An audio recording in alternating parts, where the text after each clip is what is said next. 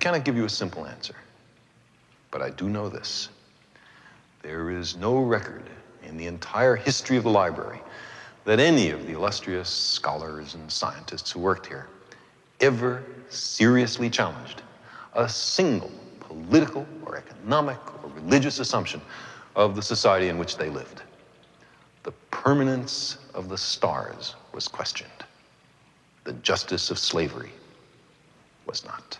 Science was not part of their lives. So when, at long last, the mob came to burn the place down, there was nobody to stop them.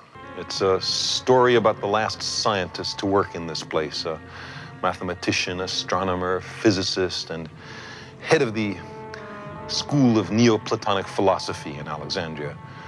Her name was Hypatia.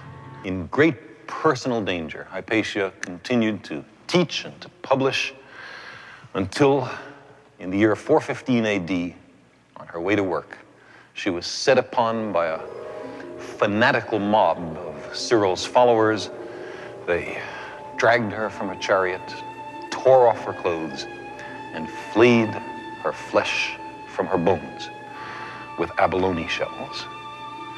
Her remains were burned, her works obliterated, her name forgotten. The loss was incalculable. We must not let it happen again.